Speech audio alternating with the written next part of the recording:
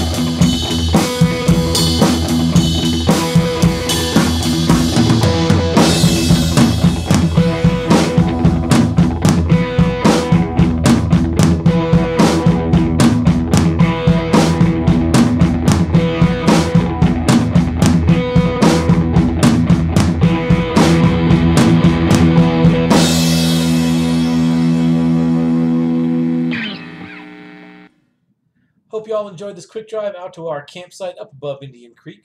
Tried to do something a little different here without as much narration and just sitting back, enjoying the drive, enjoying the tunes along the way.